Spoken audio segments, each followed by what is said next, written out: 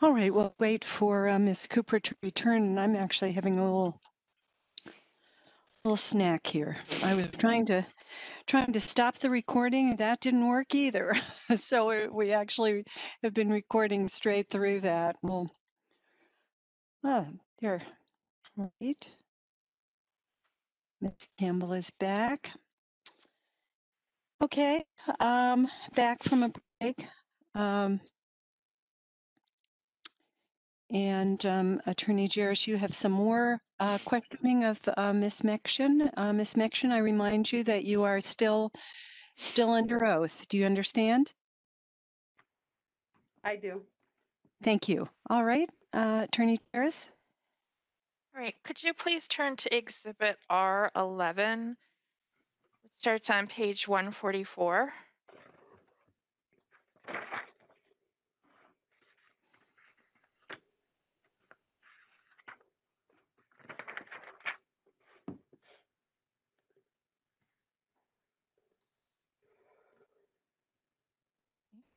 Do you recognize this document?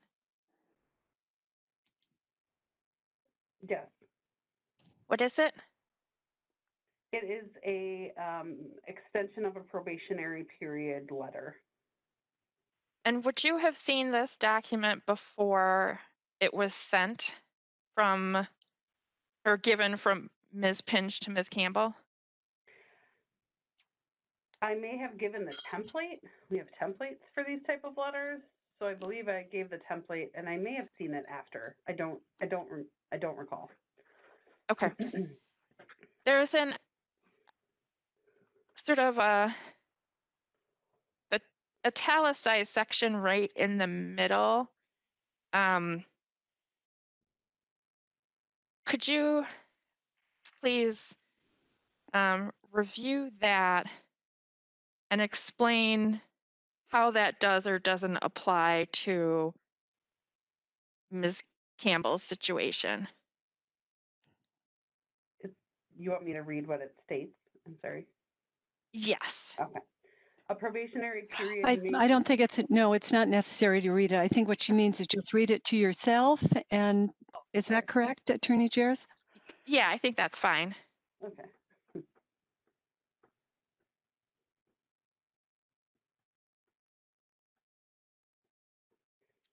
Yes. So this language is in line with the Chapter 701 of HR policies. If we haven't had adequate opportunity to fully assess the employee's performance, or the employee has not had adequate opportunity to demonstrate successful performance, we can extend the probationary period. And how did that apply to this situation with Ms. Campbell?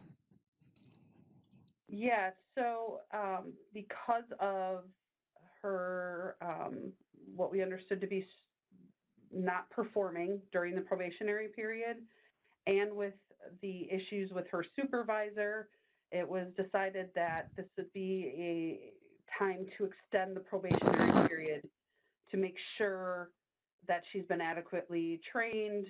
If there was any other concerns, that they could be addressed with this extension. And you said not any concerns about Ms. Campbell not performing. What do you mean by that? So when an employee is showing that they cannot perform during a probationary period, we sometimes will grant an extension to see if efforts made during that extension can be made to help the employee meet the expectations of the position. If they cannot, then we would basically terminate them on probation. Okay.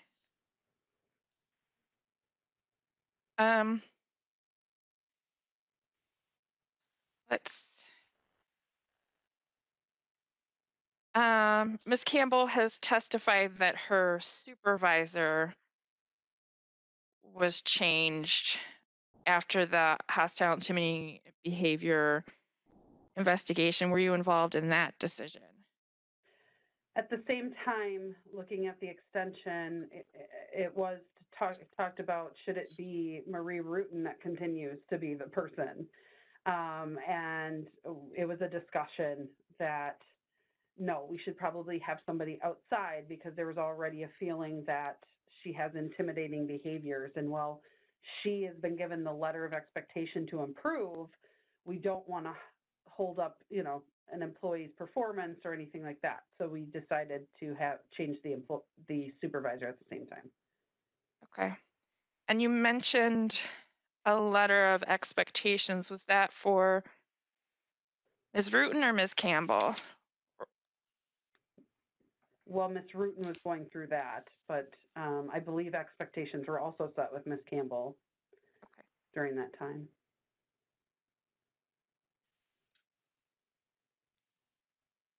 Let me find a document.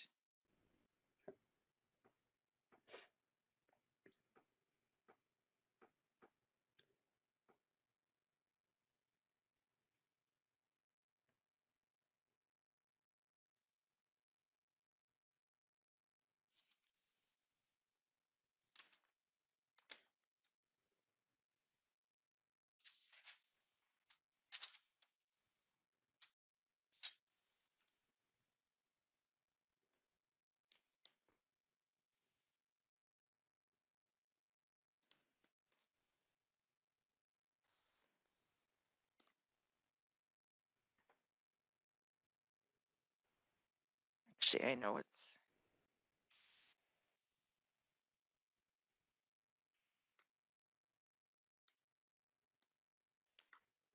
Okay.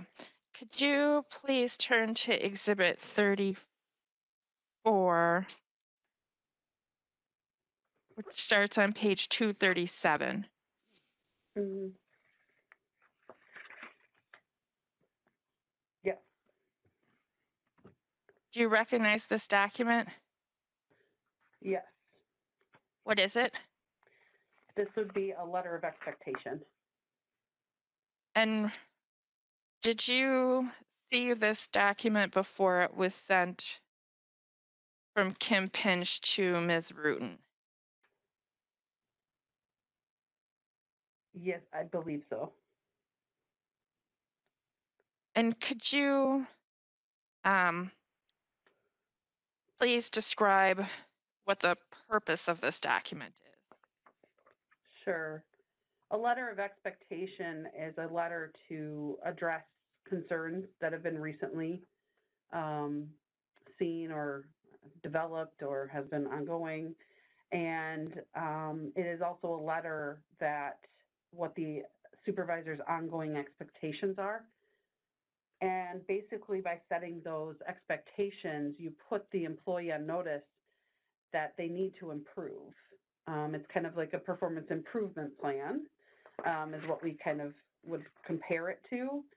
But also it warns the employee that if you don't see improvement as the supervisor, that it potentially could lead to discipline. And if you look at the second page of this exhibit, which is labeled 238, Correct? it talks about some training courses. Were you involved in identifying those courses? Yes, I believe so. And was Ms. Rutan instructed to complete those courses? Yes, she would be required to complete the following 6 online courses and by a date. Okay. Yep. All right. I'm going to switch topics now. As of the year 2018, did UW-Madison have a contractual process? 2018, did you say? Sorry, it cut out on my end. Yes. As of 2018, was there a contractual transfer process? No. Did UW-Madison ever have a contractual transfer process? Attorney Jaros, could you describe, I have no idea what you mean by a contractual transfer process? Okay, Who, I'll actually contract with whom? I'll ask Ms. Mection to describe the contractual transfer process. Thank you. So contractual transfer was when we would use the civil service process through the state the state civil service process, where an employee would have the right to laterally change with their same type of position. So let's take a financial specialist. They could contractually transfer over to another unit with that same title without a thorough recruitment process. And Thank you. based on seniority, they would be given the opportunity for that role as long as they successfully completed probation. And I believe you testified that that process did not exist in 2018. Do you know why that process no longer existed? Yeah, the university went with their own personnel system and no longer went through the civil service process. Do you have a sense of when that change occurred? 2015.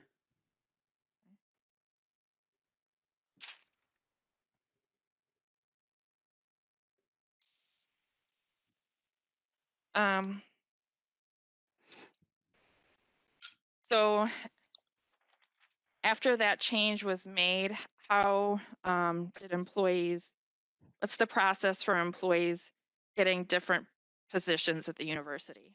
You have to apply. You have to apply for every position and go through the recruitment process. Thank you.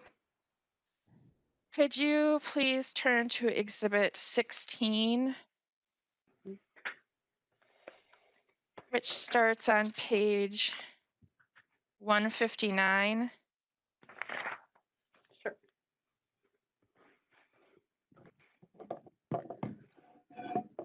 Do you recognize this document? Yes. What is it? It's application history taken out of the Trend system, the system we use for recruitment. And did you create this document? I had somebody from HR, from the HR team, create this document. Is this a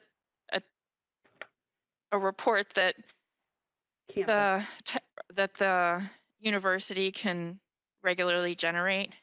Yes. And it's information the university regularly keeps? Yes. Standard business. Yes. Okay. So does this reflect Ms. Christian applying for various jobs at UW-Madison? Yes, Donna Christian. Mm-hmm.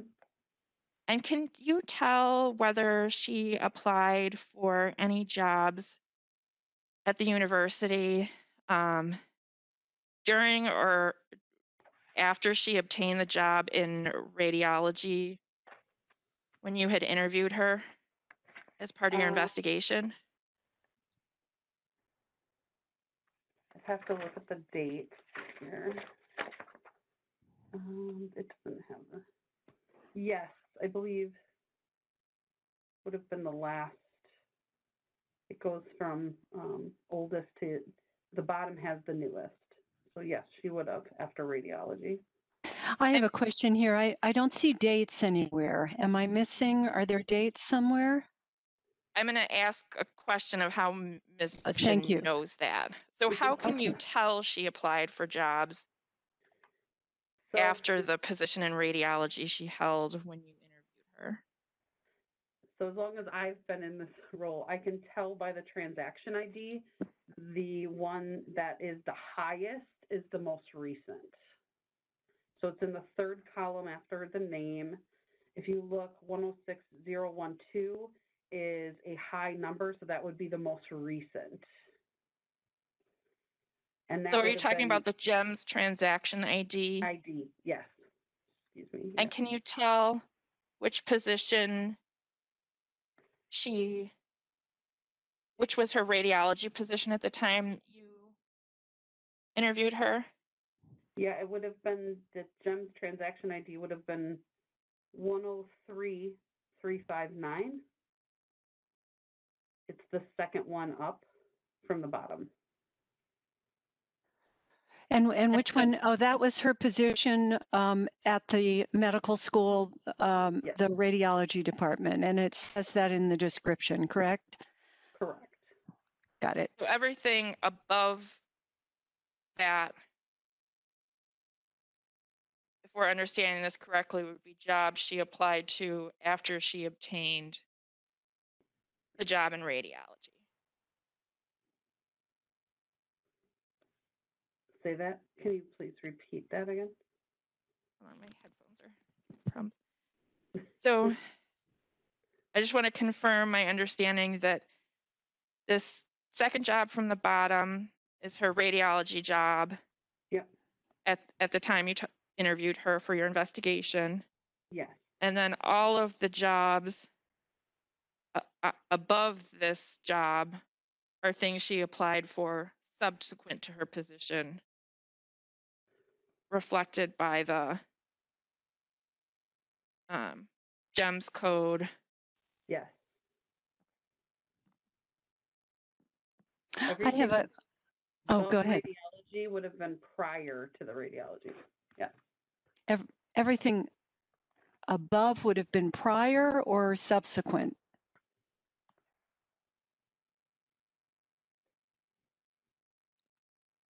Would have been prior. Okay, I had that wrong. I'm glad the judge followed up. So there was just one job she applied to after.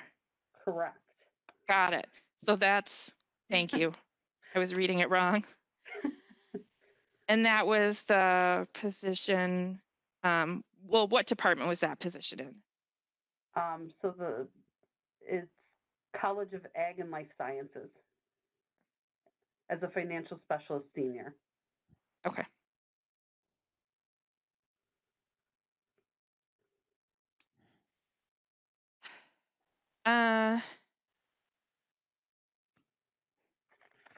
Could you please?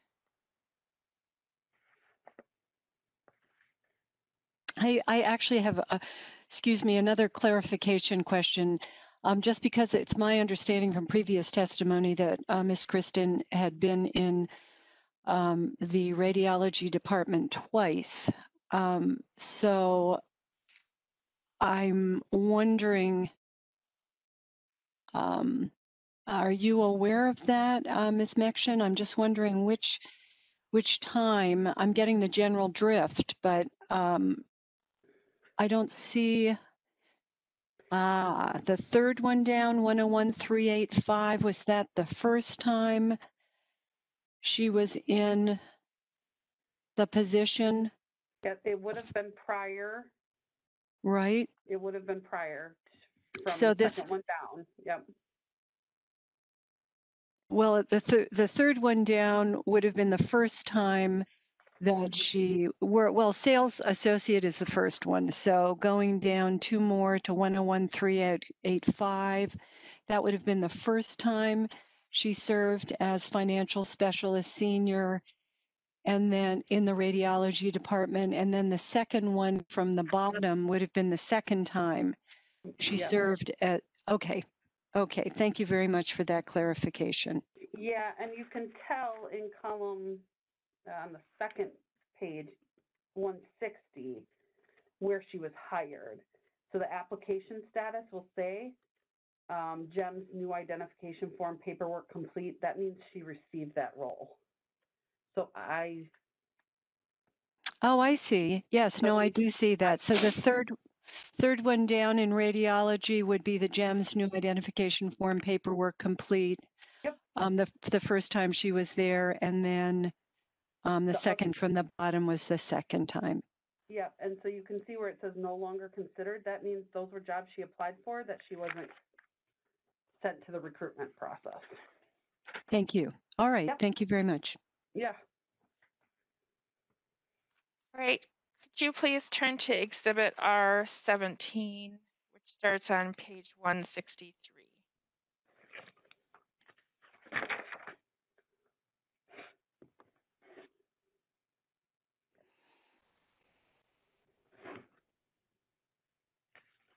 Do you recognize this document? Yes, What is it?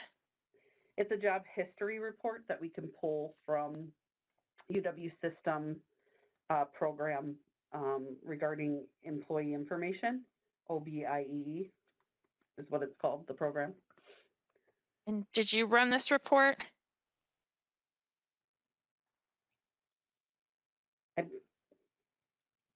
I can't recall. I probably did, but it was 6/17 of 19, so I'm sorry, I cannot recall. More than Is it likely I did. I can pull this report though, yes. okay? And it's information the university keeps. Yep, standard information. Okay. And who is it a job history report for? Donna Christian. And if I understand it, when we leaf through these pages, it's horizontal rows that are just split onto multiple pages. Correct.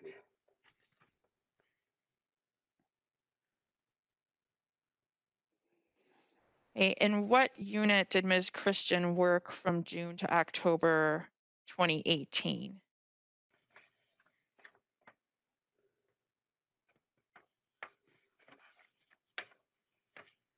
And that would be just so I can make sure we're talking about the third and fourth line. So if we were to continue to the next page, would that also be the third and fourth lines vertically?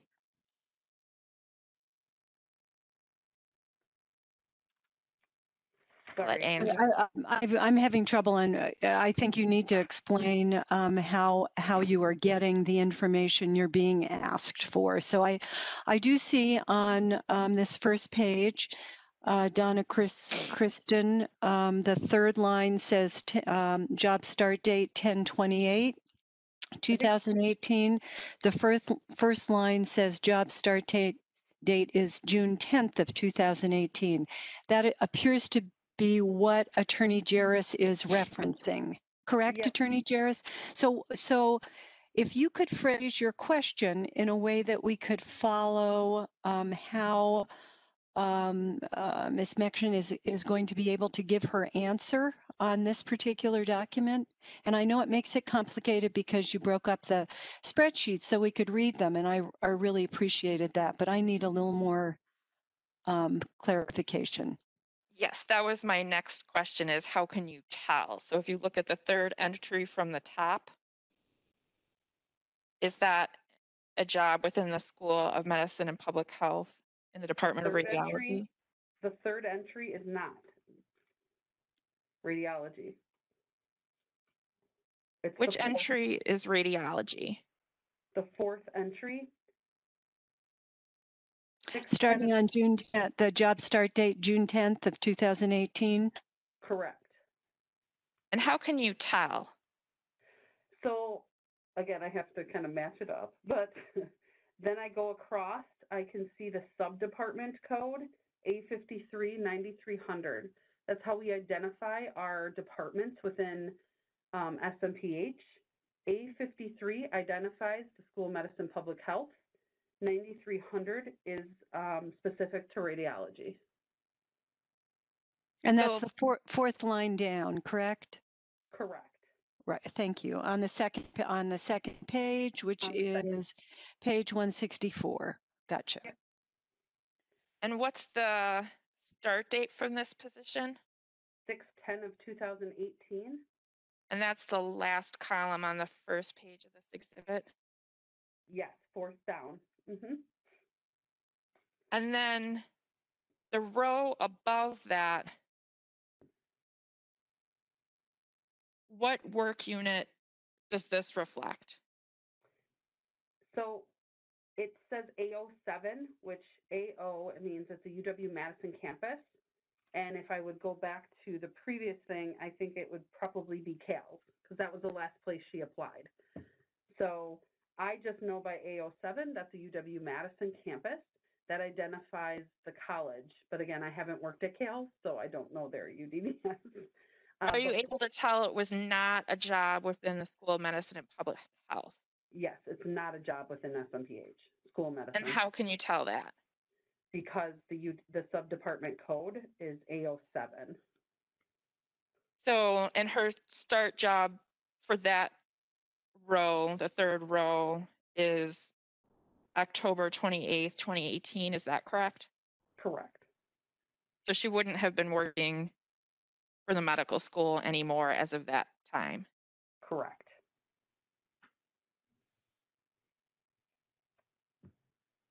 It looks like she left shortly after the investigation, or in between that, actually, she left before I even concluded the investigation.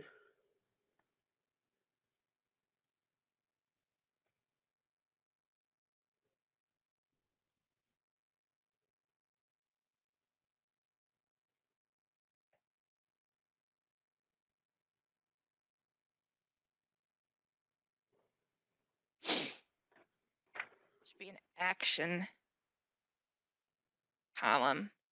So on the third, final page of this exhibit are, not our, but Bates page number 165. Yep. It seems like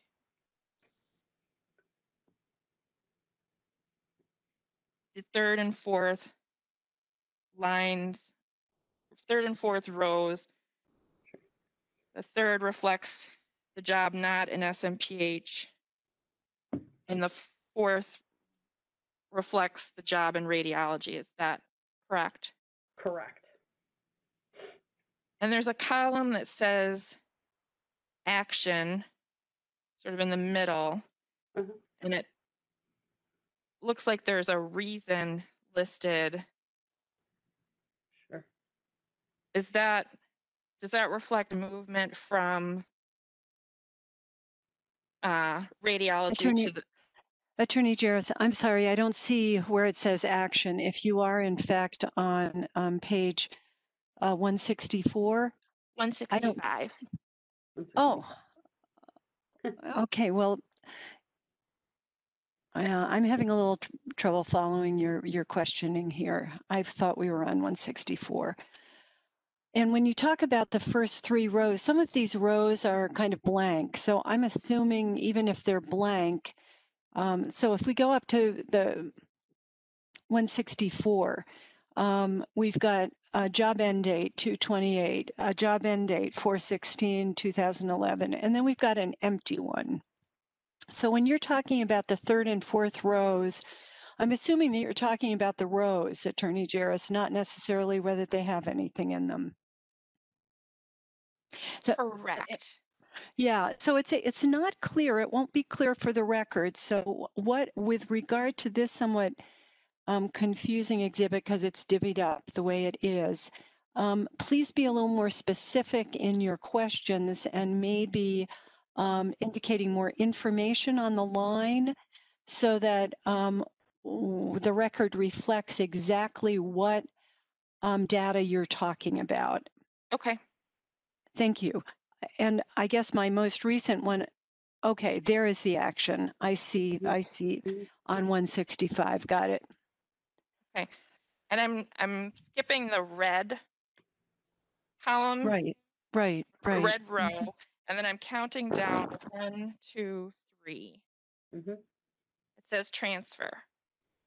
Does that reflect Ms. Campbell's movement from job in radiology to the non-job in radiology or non-SMPH job that we just talked about? So this is actually Donna Christian. Oh, I got all confused. But does this reflect Donna Christian's movement from the radiology job to the non-SMPH job we just talked about? Yes. And what is meant by the word transfer? So transfer is something that HR has to enter when we have somebody who's currently an employee at the university. We have to enter transfer because there's benefit implications. So so HR puts in transfer to show that there's like not a gap in service. So meaning because we're under WRS, the retirement system, we have to show it as transfer. So whenever you internally transfer within UW-Madison, it has to show as a transfer. So there's no benefit implications. And is this different than the contractual transfer process? Yes. You discussed before? Yes.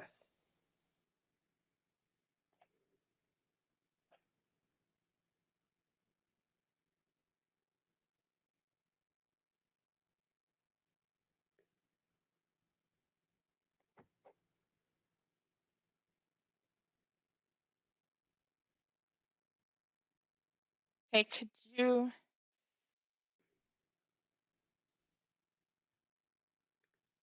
please turn to Exhibit 19? It starts on page 167.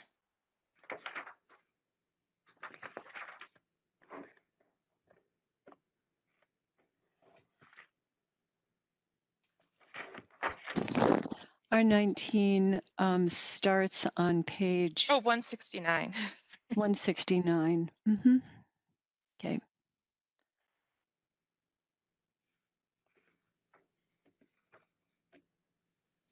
Do you recognize this document? Yes. This is application history. For whom? Teresa Campbell. Is this a report you generated? I had campus generate, correct. Is it information that the university regularly keeps? Yes. And is this a type of report you can generate? Yes. Can you tell which row represents Ms. Campbell's position in the Department of Radiology? Sure.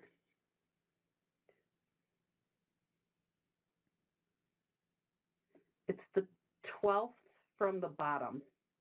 So if you count 12 up from the bottom, that would be the one.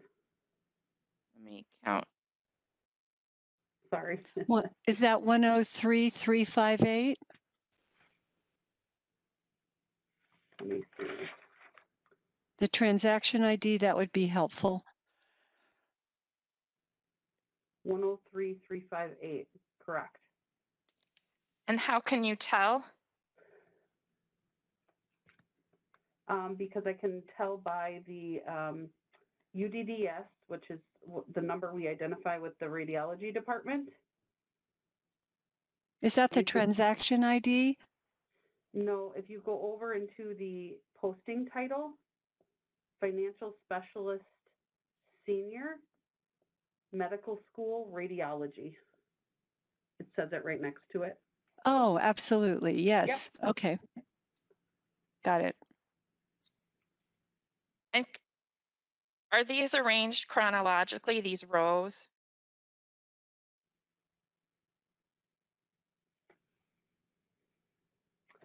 Yes. How can you tell? By the DRUMS transactions. And can you let us know whether the top reflects the oldest or the latest or the newest dates? The top would be the oldest. The top would be the oldest. So if I understand correctly, all of the 11 rows after this GEMS transaction that I accidentally crossed out when I was. Can you read the GEMS transaction for the 12th into the record, please? 12th row. Sure. from the bottom? Yep. 103,358. Okay, so if I understand correctly, everything below that reflects jobs Ms. Campbell applied for after her position in radiology. Yes, Okay. that's how we have them.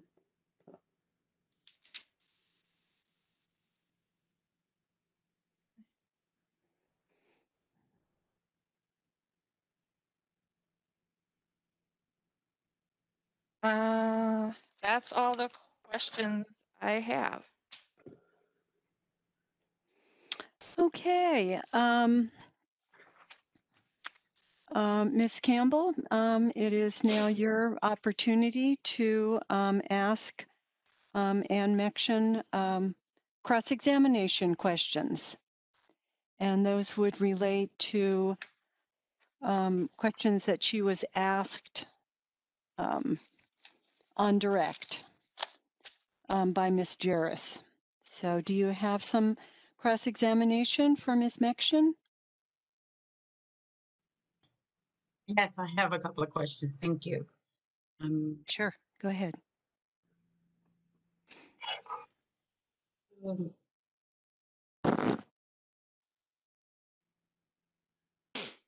I'm sorry.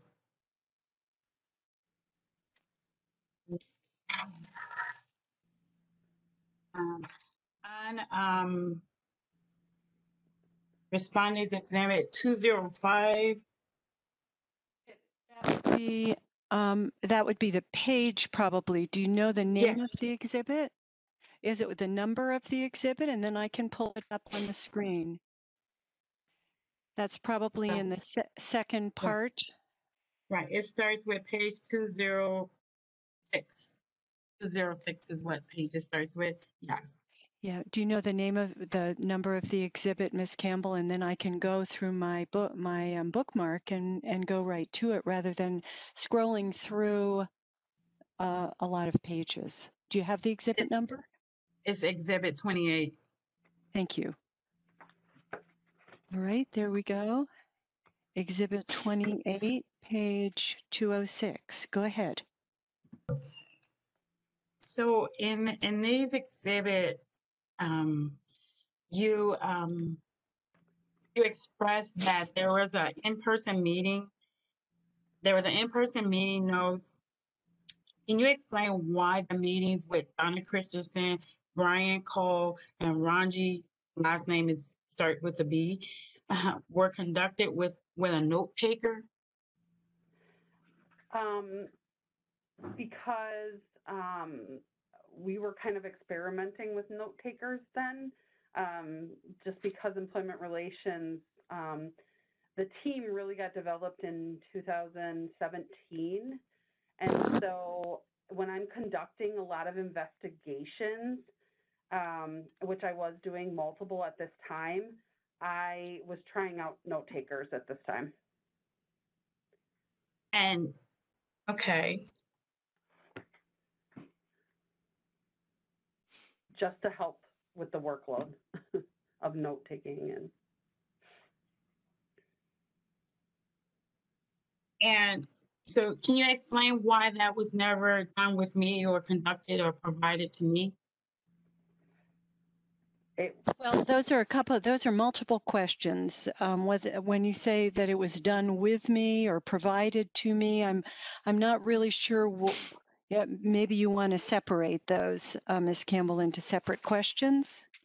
Okay, so can you explain that the note-taking type of meeting was not, why it was not provided to me? Oh. Should I wait? Yes, please wait. Thank Okay. you. I'm actually not even sure how to turn those off because they don't ring very often, but yes, sorry about that. Go ahead. So the question, Ms. Campbell, was why there was not a note taker when you met with Ms. Mection. Is that your question? Yes. Okay. So a note taker is just utilized if they're available. And so, again, I may have not had one available. I don't recall why we didn't have a note taker, but when I didn't have one available, they could not attend.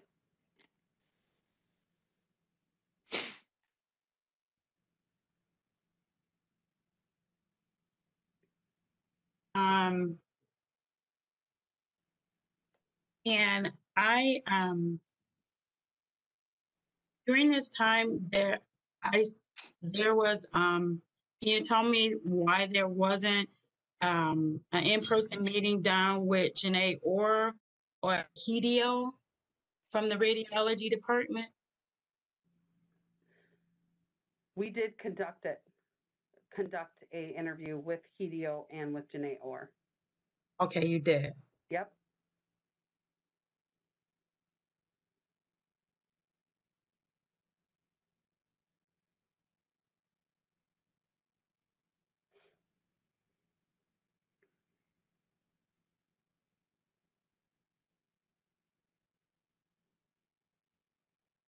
Okay. And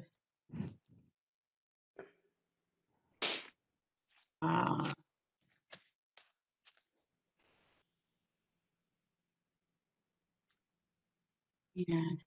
Can we go back to exhibit 27? Okay, let me. That's the confidential report on page 203. Yes. Okay. In this report, you testified earlier in regards to the allegations. Mm-hmm. And that first portion of that is stating the original complaint came from an employee, but later during the interviews, there was focus on others with concerns. It came out. Can you tell me more about this? When you say the original complaint, what are you talking? What does that mean? The original complaint. So the original complaint, although there was a few going on at one time, it's acknowledging that there was one that came specifically with a HIB complaint. Okay. And is that here complaint in regards to mine? The one that I filed? Yes.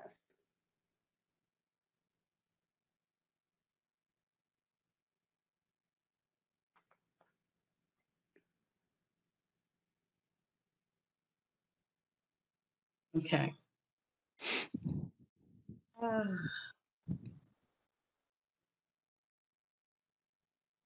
Okay. I got a couple more I gotta go back to.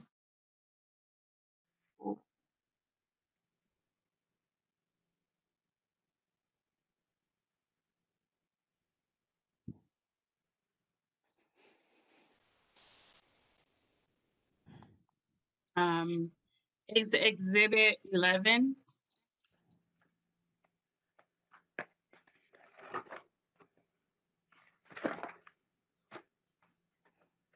Looks that's on page 143 is the cover page, and the actual exhibit is okay. 144.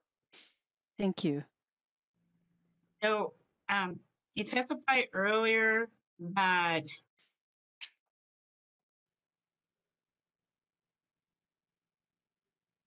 this was the extension of the probation for myself was partly because of the filing of the HIB, and within that,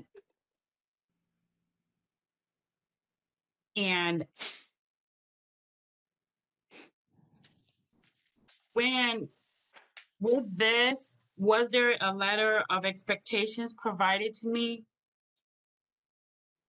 Was there a letter of expectations provided? Is that your question? A letter? Yeah. Was there a letter of expectations provided to you? Okay. Right. You want to ask just one question at a time. So I can tell you attorneys often ask multiple questions. So I'm used to hearing that, but please just do one question at a time. That would be up to the supervisor is the one that actually would be the person that would give you a letter of expectation. I don't recall. It's not saying that there wasn't. I don't know if there was. That would be a question for the supervisor. Okay.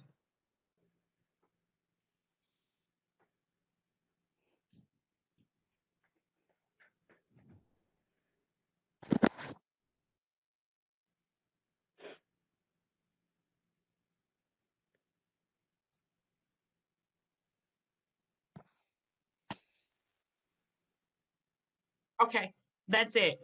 Those are all of the questions that I have at this time. All right. Thank you. Thank you, Ms. Campbell. Any redirect, Attorney Jarris? No. All right. Well, is Ms. Mection then free to leave? Attorney Jarris? I don't plan to call her back for anything. All right. Well, thank you, Ms. Mection. We appreciate your participation, and you are now free to leave the hearing. Sure. Wait, can I ask a Oh, question? okay. Sorry. Sure. Am I going to be called back at any point?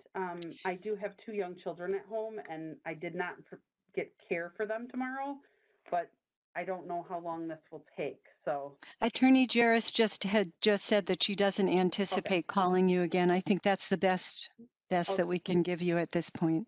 Okay, I just want to be clear. Okay. Thank you. Oh, you bet. You bet. Thank you again. Bye-bye. Thank you, everyone. Bye. Make Oh, sure go ahead. make sure you don't take the exhibits Oh. with you, please. Should All I right. just, Is that where the next witness is going? Oh, okay. Where do you want Ms. Mection to take those exhibits? should Can I just just leave? go pick them up? Yes. So Okay. Ms. Pinch will pick them up. That sounds perfect. All right. All right. All right. you, Thank everyone. you. Sure. well. Bye-bye. Should You I do too. that now?